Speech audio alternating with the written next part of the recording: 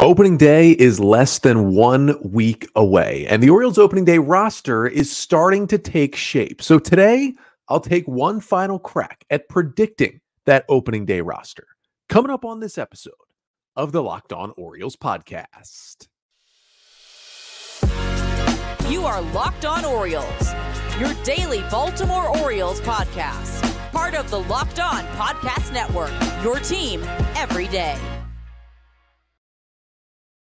Orioles fans, today is Friday, March 22nd, 2024, and welcome back into the Locked On Orioles podcast, part of the Locked On Podcast Network, your team every day. As always, I'm your host, Connor Newcomb, and coming up on today's episode, we are going to do our final Orioles opening day roster prediction of the offseason.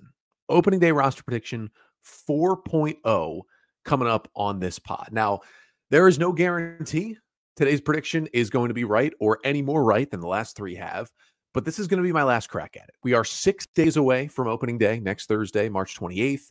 The Orioles have already confirmed a solid amount of players that will be on the roster. Brandon Hyde confirmed some names of some position players and also confirmed the entire 5 of the starting rotation when he spoke to the media on Thursday. So we're already getting some Easter eggs on who those 26 players are going to be that travel north to Baltimore.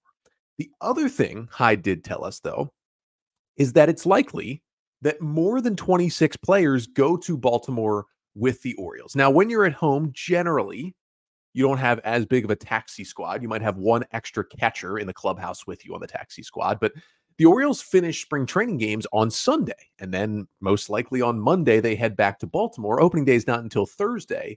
It sounds like the Orioles aren't going to have those decisions made by Monday. And so instead of some guys going directly to Norfolk, a couple of guys are going to still come to Baltimore as those decisions are still being made. So we're still going to have some time till we find out about this roster. And it's quite honestly likely that we don't find out until the morning of opening day on Thursday who exactly these 26 players are.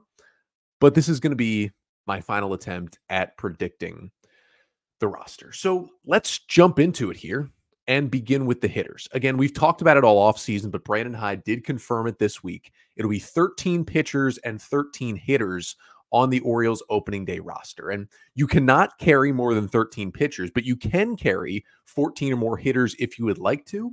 It was always a possibility for the Orioles because they just had so many good hitters. It's something we've talked about throughout spring training. They just have more than 13 good options. How are they going to make these decisions? Who's going to be left out? And there was a chance at one point the Orioles carried 14 hitters and 12 pitchers because although you're going down an arm, the Orioles have so many off days that they only need 4 starters for about the first 3 weeks of the season. And if you're doing that, you would still have an 8-man bullpen with 4 starters and you could afford to carry that extra hitter. But Brandon Hyde said, we want as many pitchers as we can, want as many arms as we can early in the season. We're still going to go with 13. And honestly, I agree with that. Even though you could get by with 4 starters because the Orioles pitching is still behind their hitting in terms of the talent on this roster.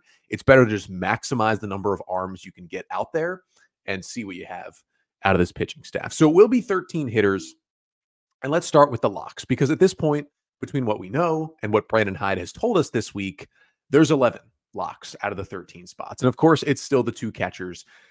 Adley Rutschman, who I think will be the best catcher in baseball this year, will be followed by a really solid veteran backup in James McCann in probably his final season as an Oriole. His contract runs out after this year. There are other catchers in camp in the mix like Michael Perez and Maverick Handley.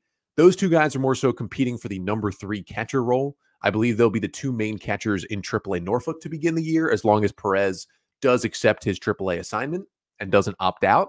And I do think if anything happens to McCann or hopefully not to Adley, I think Michael Perez, who's been a veteran, been around the big leagues, probably the first catcher they call up to be another backup if they need it for a week or 2. So he, I would say, is number 3 catcher for the Orioles heading into the season. And the amount he's played the 3rd most catching-wise in big league camp games behind Rutschman and McCann. So that's kind of shown you that the Orioles see him as catcher number 3. In terms of infielders, I've still got the 6 locks. Ryan Mountcastle returned from that neck stiffness to play this week. Seems like he'll be all good to go for opening day. Ryan O'Hearn, just steady as can be, the breakout season last year. Andy Koska wrote a good profile of him in the Baltimore Banner on Friday. Go and check that one out about his workout routine and how he's stayed at it, being dedicated, even though he kind of finally got over the hump last year. He wants to continue to improve. We know Gunnar Henderson will be there. Brandon Hyde said this week that Henderson's going to be playing mainly shortstop. I think we knew that, but kind of sounded like he might play a little less third base as well than we thought. So that'll be something to keep an eye on. Jordan Westberg, we know, is going to rove around between third and second and get some good at-bats with this team. Brandon Hyde also confirmed on Thursday that Jorge Mateo has made the team. I know there were some people who either didn't want that to happen or didn't see that as a lock. I've been calling that a lock all offseason, and now we get the confirmation a week before opening day, especially with the Orioles moving Mateo out to the outfield this spring, having him work on it 5 days a week this winter, and really work on playing all three outfield positions. We know he can still hit lefties. The speed is game-changing, and he's still a great defensive shortstop. And the Orioles had him play a good amount of second base this spring as well, making him more versatile for this team. At that point, he was a shoo-in to make this roster. And then lastly, my final lock is a guy who has caused a lot of riff, I think, among Orioles fans about what to do with this player, but it is Ramon Arias. I know the conversations are out there. How does Arias fit on this team? What does he actually do? Will he even get to start?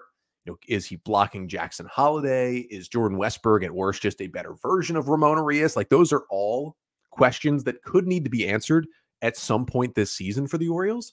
But right now, I don't think Ramon Arias truly blocks anyone. You could argue maybe Kobe Mayo, but I don't think the Orioles are really considering putting Mayo on the opening day roster.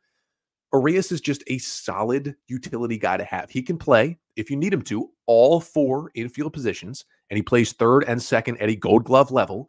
He is at worst a league average hitter, and at best, when he lifts the ball, he's above average out there.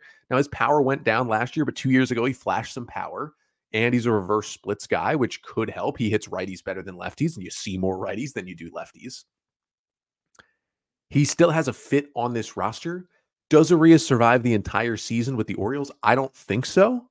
But he, to me, is a lock to be an opening day Oriole. He does too much for the O's. So that gives you 6 locks. And I think there are 6 other players technically in the mix in the infield. It's Jackson Holliday, Colton Wong, Nick Maton, Kobe Mayo, Connor Norby, and Tyler Nevin still in the mix.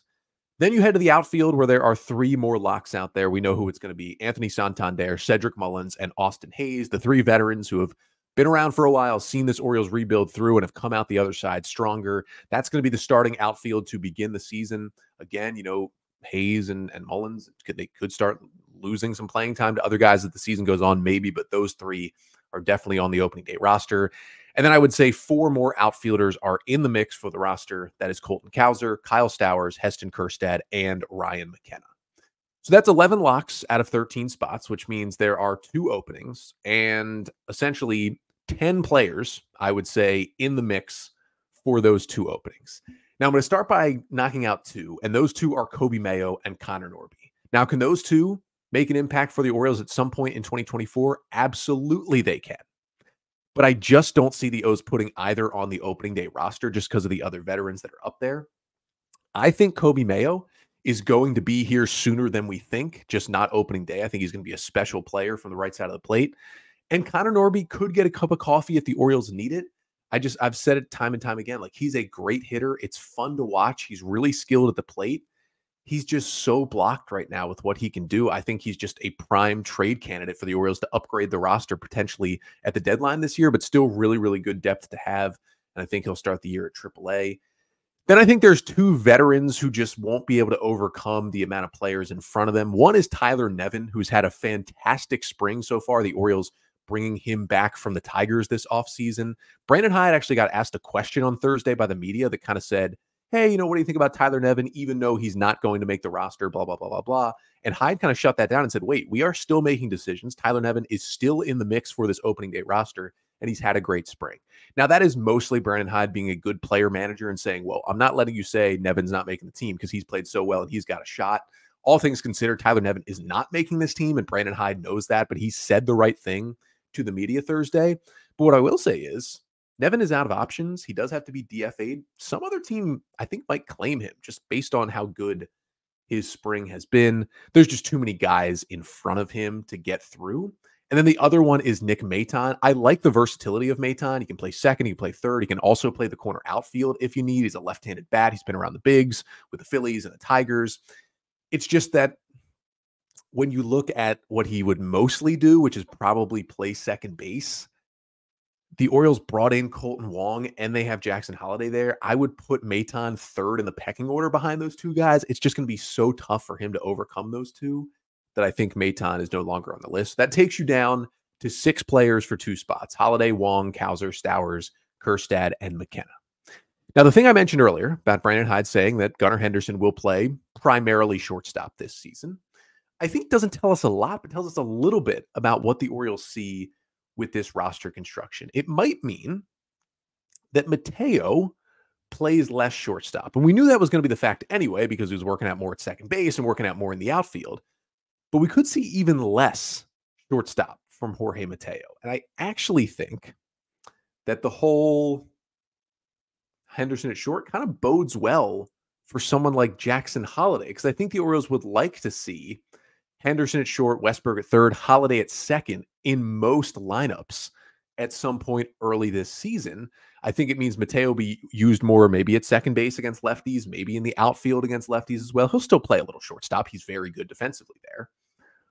But I think what that tells you is, okay, the Orioles feel they have their shortstop in Henderson. Mateo can just be a backup at that position if they need him.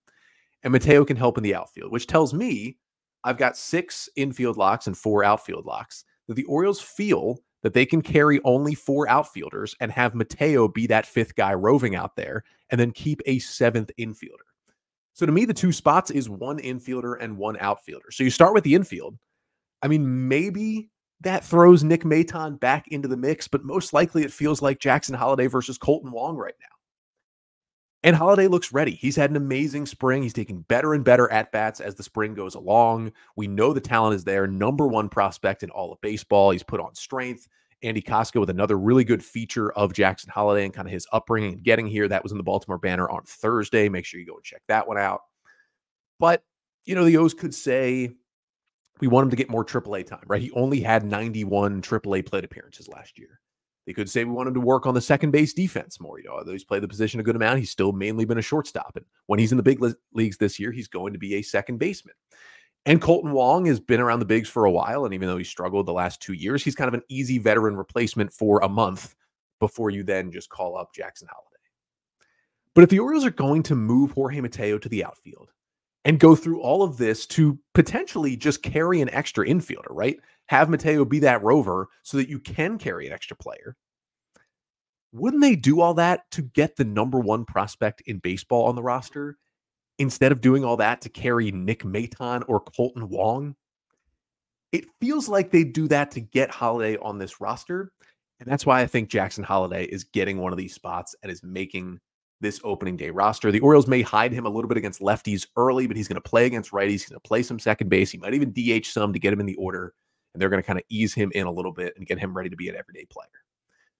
That basically leaves 4 outfielders for 1 spot: Colton Cowser, Kyle Stowers, Heston Kjerstad, Ryan McKenna for 1 outfield spot. Now, I feel like Stowers and Kjerstad are kind of in the same boat right now, both left-handed hitters with big power who you don't really want to put defensively in center field. Now, Stowers in an absolute pinch, you could. Stowers played center in Thursday's spring training game. Kjerstad, you're absolutely not putting in center, so that might give Stowers a little edge. But even with Kyle Stowers' amazing spring, the Orioles still see Heston Kjerstad as a better hitter than Stowers is. So those two are just kind of in mostly the same bucket. For Colton Cowser, he's closer to a Ryan McKenna bucket in that while McKenna is a much better center field defender, they can both play center field. But Cowser can hit, has had an amazing spring. McKenna is more of your classic 5th outfielder. Defensive replacement, pinch runner, late in games, might get a start here or there if there's something he does well with the bat. The issue is there hasn't really been anything McKenna has done well with the bat since he came up to the Orioles in 2021. And that 5th outfielder job that's generally on most teams, that seems to be Jorge Mateo's job now. So take out Ryan McKenna. And I think the O's still want an outfielder, although they're putting Mateo in center field, still want a second guy on this team whose primary position could be center field besides Cedric Mullins. And that to me would be Colton Cowser. So at the end of the day, while I think Kjerstad shows great promise, and I love Heston Kjerstad, and Stowers is showing promise, and McKenna has been around the block with this team, I just think it is Colton Cowser's job right now, and that could change. You know, he has options. Things could change throughout the season. but that spot is going to Cowser. And to make these moves, the only guy you would have to add to the 40-man roster is Jackson Holliday. He's currently not on the 40-man, and the Orioles 40-man is currently full with 40 players. However, there's a couple things they could do. One is, depending on timelines, Kyle Bradish could be placed on the 60-day injured list. And the other thing is, Tyler Nevin, Ryan McKenna, Nick Maton are all out of options. I have none of them making the team, so they would all have to be DFA'd once they don't make the roster, which would clear up 3 40-man roster spots. One easily would go to Jackson Holliday. So those are my 13 projected hitters for my final projection. The catchers, Adley Rutschman and James McCann. The infielders, Ryan Mountcastle, Ryan O'Hearn, Gunnar Henderson, Jordan Westberg, Jorge Mateo, Ramon Arias, and Jackson Holliday, the 7 infielders, I should say. And my 4 outfielders are Anthony Santander, Cedric Mullins, Austin Hayes, and Colton Cowser. So those are my 13 hitters. Now on to the pitchers coming up next. Which 13 arms do I see heading north to Baltimore? We'll get to that coming up next. But first, this episode of the Locked On Orioles podcast is brought to you by Ibotta.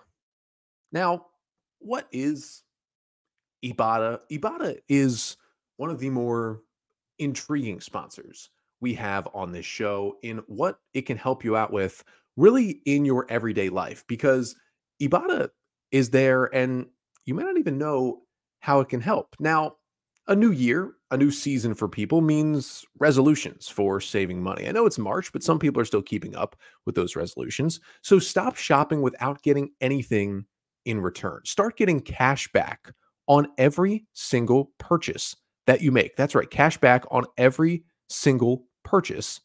And you do it with Ibotta. Ibotta is a free app that gives you the most cash back every time you shop on hundreds of items, from groceries to beauty supplies to toys. So you can make sure you're beating inflation no matter what you're purchasing.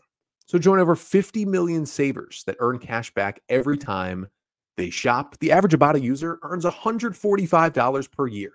And right now, Ibotta is offering our listeners $5 just for trying Ibotta by using the code LOCKEDONMLB when you register. Just go to the App Store or Google Play and download the free Ibotta app to start earning cash back and use code LOCKEDONMLB. That's IBOTTA in the Google Play or App Store and use code LOCKEDONMLB. And this episode of the Locked On Orioles podcast is also brought to you by FanDuel. Now, you know what time of year it is. Say goodbye to the busted brackets, because FanDuel lets you bet on every game of the tournament. Whether you're betting on a big upset or a one, it's time to go dancing on America's #1 sportsbook. Right now, new customers get $200 in bonus bets if your first $5 bet wins. That's $200 to use on point spreads, money lines. You can even pick who's going to win it all. They looked great yesterday. My pick in the Tennessee Volunteers. So just visit FanDuel.com/lockedon and bet on college hoops until they cut down the nets.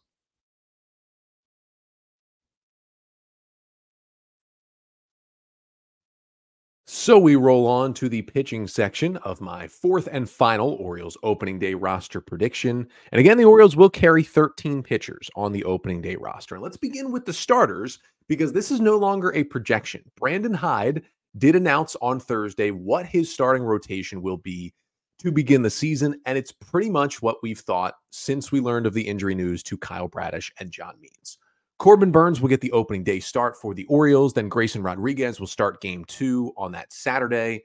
Then the Sunday start to finish off the Angels series will be Tyler Wells as the number 3 starter. Dean Kramer in the number 4 spot will pitch the first game against the Royals. And then Cole Irvin as the number 5 starter pitching that second game against Kansas City before it swings back to Corbin Burns. Now, it will be interesting to see what kind of timeline John Means is on. He should be on an earlier timeline, you would think, than Kyle Bradish, if Bradish can return. And also who would be bumped from that rotation, if anyone, or if Means would return to the bullpen when he would get back. Now, the initial guess would be that Cole Irvin would go to the pen and Means would replace him, but it could depend on, the status of those 5 pitchers. It seems like it won't be until May probably that they get John Means back and fully ready to go as a starter. So we shall see, but that'll be something interesting to watch. But that's what I've been projecting anyway. But now we have confirmation from Brandon Hyde. There wasn't really a lot more options once Means and Bradish went down. We talked about kind of the final guy that was out there free agency wise was Michael Lorenzen. Well, he signed a 1-year, $4.5 million deal with the Rangers this week. So he was probably that last option that I still thought the Orioles could have used. He goes instead to Texas. So there's 5 locks among starting pitchers. And then I think there are now 6 relievers that are locks, which gives us, just like the hitters, 11 locks out of 13 possible spots. My 6 reliever locks go like this. Craig Kimbrell, maybe introducing a changeup, Hall of Fame closer. He's going to be in the 9th inning. Yennier Cano, the Orioles' second best reliever last year, the breakout. He's going to be a big go-to setup guy. Cionel Perez, I know he struggled some in spring, but he was so good down the stretch for the Orioles last year. He's a good lefty to have with good stuff. He's also out of options. He's getting a spot on this team. Danny Coulombe was the surprise story, maybe even more so than Yennier Cano. Maybe not. You could argue that, but still a huge surprise story in the Orioles bullpen last year. He's locked himself down a spot. Dylan Tate, I think at this point, is a lock. I've been struggling to say that for a while because Tate missed all of last season with elbow and forearm issues, but is now fully healthy. The stuff is back. He looks like the Dylan Tate of 2022, which was a huge part of kind of the setup, middle relief of that Orioles bullpen that season. He's going to be on this team. And then I think Mike Baumann is now a 6th lock. He's been great in spring training. He is out of options. The Orioles do not want to put him on waivers because they know they will lose him. They still see a lot in him. Used to be the #1 pitching prospect in the Orioles system. I think Mike Baumann's done enough, although he really struggled in the second half last year and was sent down to AAA. I think he's done enough to win and lock himself in a bullpen spot to begin the year. So that gives you 4 righties and 2 lefties in the bullpen and leaves you 2 open spots in the pen. And honestly, at this point, I think there's really just 6 pitchers in the mix. At one point, we were talking like 15, 16 pitchers for a couple of spots. There's really just 6 guys, I think, in the mix at this point. And you could argue it's even just 5. So in the mix, I would say right now, they're still in big league camp. Keegan Aiken, Jacob Webb, Julio Teheran, Albert Suarez, Brian Baker, and Jonathan Heasley. Now, I don't think Jonathan Heasley right now, who came over from the Royals this year, is on the 40-man roster, has a shot of making the team, but he is still technically in big league camp. And he is a major league potential pitcher. I mean, has been with the Royals. So I'm still going to put him on this list. But if you had me power rank like the most likely of these 6, Heasley would be very much at the bottom. It's just been a tough spring. Orioles still have things they want to work out with him to try and mold him to what they saw when they acquired him from the Royals earlier this offseason. So really 6, but I think we're looking at 5 players for 2 slots. Now, one really important thing to talk about here is, are the Orioles going to carry a long reliever? And I thought at one point maybe they would because they brought in Julio Teheran and they brought in Albert Suarez and both were looking okay. Then I thought maybe no because, they have all the off days. I've actually settled in on no. I do not think the Orioles will carry a long reliever to begin the season. I mentioned the off days. The Orioles don't need technically a 5th starter until April 16th. That is the 17th game of the season. They wouldn't technically need a 5th starter until if they wanted to go with 4 starters. Now, they're still going to go with 5, allowing those starters to still get, a solid amount of rest early in the year to keep them ready for late in the season. But that should hopefully mean that your starters are more rested, can get deeper into games, and maybe you wouldn't need a long reliever. And if anything were to happen, because there's so many off days, if, remember what happened last year when Kyle Bradish in his first start of the year got hit by a line drive in the 2nd inning, had to leave. Tyler Wells, who was supposed to be the next day's starter, said, "Give me the ball," and went in and threw 5 scoreless innings of relief. If the Orioles needed to do that again, if somebody got injured, had to leave a game early, they'd be more built to do it because maybe, it's Tyler Wells who has to come out of the game early. Well, Cole Irvin isn't slotted to pitch for another 4 days because of the off days. You just go to Cole Irvin and have him give you 4 innings out of the bullpen, and you can still survive that without a long man. So for me, that might take not just Jonathan Heasley out of the question, who was kind of taking out already, but that might take Julio Teheran and Albert Suarez both out of the question. Now, Suarez has had a better spring. Teheran, more the veteran, used to be the ace of the Braves. Both definitely have a chance still of making this team, but we know it's not going to be in the rotation. It would have to be in the bullpen. I just don't see them carrying a long man. Now, hopefully both of them end up in AAA, stay with the Orioles, and stay there as depth. But I don't think Julio Teheran will. He's on a minor league deal with an opt-out that comes in next week. And there was reporting when Teheran signed that minor league deal with the Orioles that the Mets were also pursuing him. And the reporting was from Andy Martino of SNY is that if he didn't make the Orioles, the Mets would jump in and pretty much immediately sign Tehran potentially to a major league deal. So if Julio Tehran thinks that he has a spot on the Mets opening day roster, if he's not going to make the O's, most likely he will opt out of this deal, not go to AAA and sign with New York. So I think he's probably gone. That makes the O's probably think a little bit harder about keeping him as the long man. I just don't think they're going to do it. Suarez, however, is on a different kind of deal. I think he will end up in AAA Norfolk as depth for the Orioles. So basically you take all those guys out. It's 2 spots remaining for 3 pitchers: Keegan Aiken, Jacob Webb, and Brian Baker, all guys who contributed for the Orioles bullpen last season. Now, Aiken and Baker do have options where Jacob Webb does not, and that will certainly factor in here. In terms of length, I would rank them Aiken 1, Baker 2, and Webb 3 in terms of the amount of length they can give you, like multiple innings out of the bullpen at any time. We know Aiken was fairly recently still a starter for the Orioles. Now, I think number 1 on that list is Keegan Aiken. Brandon Hyde multiple times has talked up Aiken this camp, how he's healthy after missing the entire second half of last year with that back injury. He looks even better. The stuff looks crisp. Results-wise, he's been great in spring training. There's still something there with Keegan Aiken. It's like that invisible fastball that just gets on hitters. And when he throws strikes, he can get a lot of outs quickly. And that's what he was doing at one point a couple of years ago. I don't love Keegan Aiken. I've made it known on this podcast, but I think he's going to win a spot here. And I think the Orioles are going to want a third lefty in the bullpen because you traded away DL Hall, because Nick Vespi or Matt Crook aren't going to make the team. They're in minor league camp now. So with Coulomb and Perez, I think Aiken becomes that third lefty in the bullpen. So basically it's Brian Baker versus Jacob Webb for that final spot. And you all know I am a big Brian Baker fan, and I think at some point he will start really contributing to this Orioles bullpen again like he did in 2022. But here's what it's going to come down to.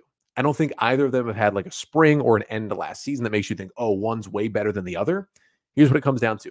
Brian Baker has options, which means you can just send him to AAA without losing him. Jacob Webb does not, which means you have to put him on waivers, and most likely someone will claim Jacob Webb. So to me, that means Webb takes the final bullpen spot and Baker goes to AAA to start the year, although Brian Baker definitely will be up with the Orioles at some point this season. So those are my 13 pitchers, my 5 starters with Burns, Rodriguez, Wells, Kramer, and Irvin. And then my 8 relievers are Kimbrel, Cano, Perez, Coulomb, Tate, Baumann, Aiken, and Webb. But here's the thing I will say. Even more likely than those being the 8, I think it's more likely that the Orioles do a Danny Coulomb style move again at some point between now and opening day. Remember last year, Danny Coulomb was told he was not making the Twins out of camp. He decided to opt out of his deal and be put on waivers, and the Orioles scooped him up for cash, and he became one of their best relievers last year. There's going to be somebody who's cut from another team right before opening day that the Orioles are going to see some intriguing data on, and to get him are going to have to guarantee him a spot on the opening day roster. But because these final 2 bullpen spots are in flux, they're going to have the room, and because they'll have some open 40-man spots, I mentioned with Nevin and Maton having to be DFA'd, there's going to be some open 40-man spots. I think the O's are going to make a move like that for a reliever. And I actually think my full prediction would be the 8th and final reliever is not in camp right now with the Orioles. He is with another team, and they find a guy 2 days before opening day. But I got to go with what we have here. So I give that final spot to Jacob Webb. So that is a look at what my opening day roster will be, my 26 players. Put in the comments right here. Make sure to like, comment, and subscribe to the Locked On Orioles podcast on YouTube. And give me in the comments your 26 players you think are making the opening day roster. But coming up next, one more segment to finish off the pod. Just want to look at, okay, who didn't make the roster? And who of those guys I think will stick around and be depth in Norfolk and could still help the Orioles at some point in 2024.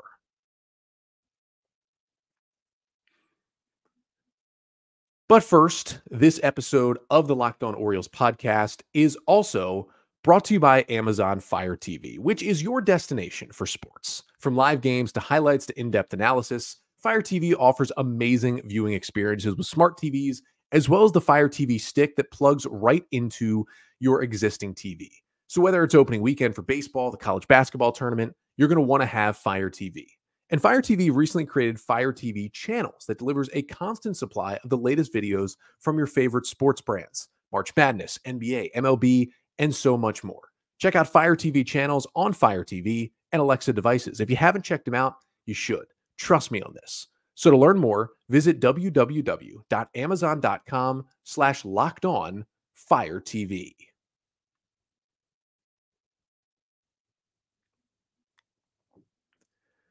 So we're going to finish up the pod here by just looking at the guys who did not make my final Orioles opening day roster projection, talk about who could kind of stick in this organization. I will start with the guys who would have to be DFA'd if they do not make the roster. And that's Tyler Nevin, Ryan McKenna, and Nick Maton. I think Tyler Nevin's had such a good camp and there's still such great minor league data on him that someone would claim him on waivers. I also think someone will claim Nick Maton on waivers. He hasn't really shown a lot in camp, but he's such a versatile player and has been in the big leagues for a couple of years. I think someone would take a flyer on him. I honestly don't think at this point Ryan McKenna will be claimed. I think Ryan McKenna will pass through waivers and would still end up with the Orioles. That's just my thought here. And then on the other guys, I think Albert Suarez will accept that AAA assignment because he's been with the O's system since last year. What the O's have worked on him has been good with that fastball and the other stuff. And I think he'll know that he can be a depth starter in AAA and potentially could be called on. On the flip side, as I mentioned, Julio Teheran has an opt-out, could have interest from the Mets. If he doesn't make the team as I predicted, I think he opts out and signs with New York. And I think the Orioles do lose him. So here's kind of a projection of what I think the AAA Norfolk Tides roster looks like to begin the year. Now, they were named the best team in all of minor league baseball last year by Baseball America, won the AAA championship. They had a lot of talent. They're not going to have as much talent to start the year this year, but that's okay because a lot of that talent is going to be up in the big leagues, helping the Orioles where it matters. But generally, they go with a 6-man rotation because it is a 6-day playing week. You're off Mondays. You play Tuesday through Sunday. Here's my projected rotation for Norfolk. Chase McDermott, the number 1 starter. Cade Povich, number 2. Justin Armbruster, number 3. Bruce Zimmerman, number 4. Albert Suarez, number 5. And Garrett Stallings, the number 6 starter in Norfolk. Again, if the Orioles were to need a starter at some point early in the season, I do think Albert Suarez would probably be the first guy they call up, either him or Zimmerman, just because Zimmerman's on the 40-man, so he is easiest. And Suarez has the most, big league appearances, and they've liked him in camp. But down the line this year, McDermott, Povich, Armbruster, I think could all contribute to the Orioles in the second half at the major league level because they are pretty solid pitching prospects.